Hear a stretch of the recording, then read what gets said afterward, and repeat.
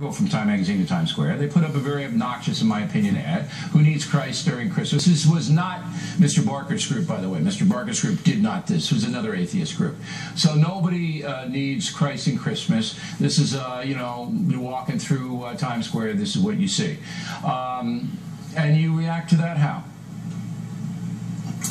Well, because December is not owned by Christians. Nobody thinks Jesus was born in December if he was born at all. Well, I have that in my book. This is a season that we are all celebrating. I'm sure you've read Killing Jesus. I have that in my book. He was born probably in late April.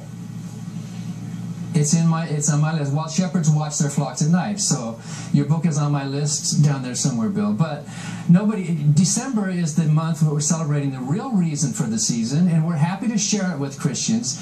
That is the birth of the sun, S-U-N, not the S-O-N. The winter solstice, the Roman Saturn.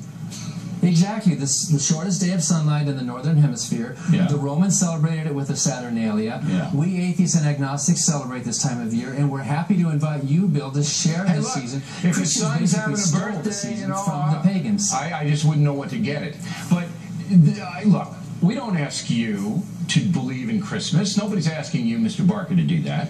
But to attack it in Times Square, is that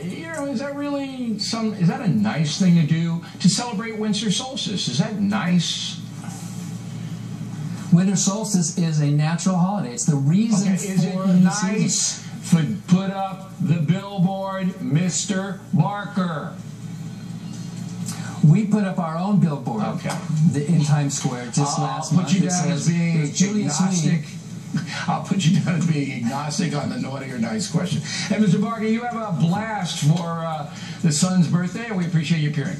Directly ahead, a man in San Diego charged with